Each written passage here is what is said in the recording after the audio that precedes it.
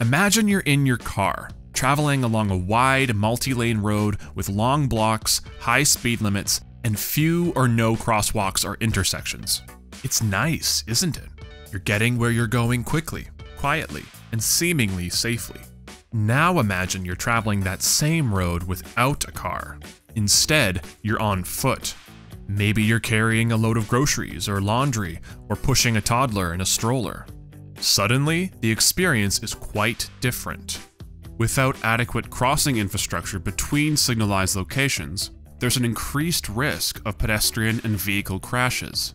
3/4 of pedestrians killed in 2018 were crossing mid-block.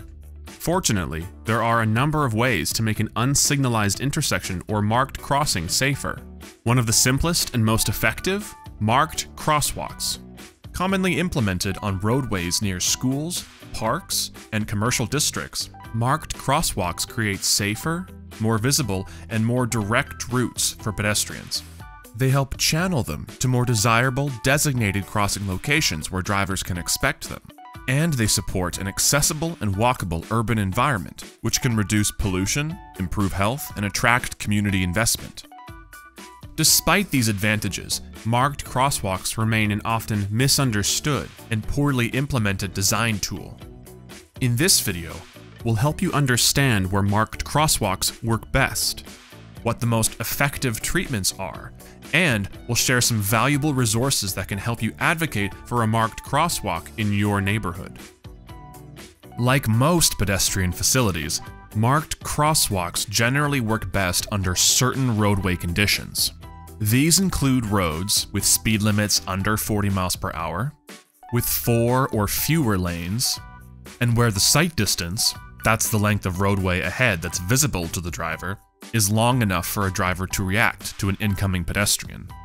Marked crosswalks are also particularly effective in areas where there is already a substantial number of pedestrians crossing the street where no crosswalk is present, and where there is evidence of pedestrian-vehicle conflicts.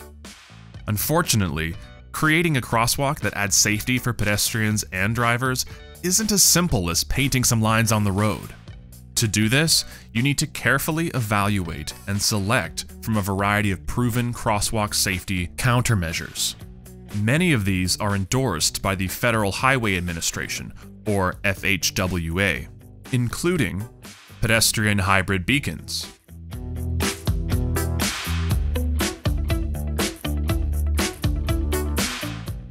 raised crosswalks,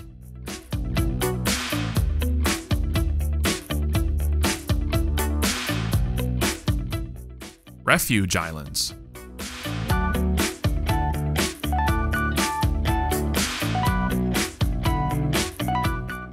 and rectangular rapid flashing beacons.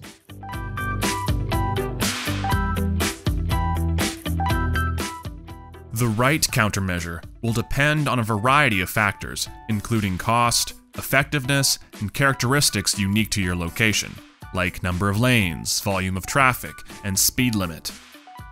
Understanding the relationship between cost and effectiveness is key to selecting a countermeasure. For example, while a pedestrian hybrid beacon has been shown to be highly effective at increasing average yield rates, averaging 96% according to one FHWA study, they come with a high price tag. Rectangular rapid flashing beacons, or RRFBs, on the other hand, are much more affordable and nearly as effective. Often, cities have to make the choice between investing in 1 or 2 high-cost, high-performance systems, or dozens of lower-cost but still highly effective treatments. Once you understand what the countermeasures are, you can start to gather data about your location, which will help you build your case for a crosswalk addition or improvement.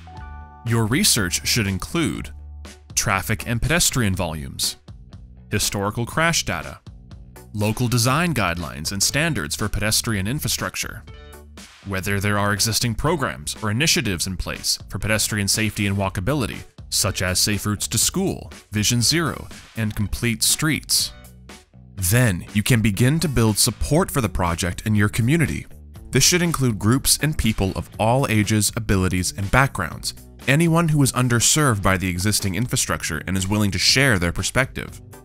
With broad community support, you'll be well equipped to present your proposal to the transportation agency that oversees your roadway.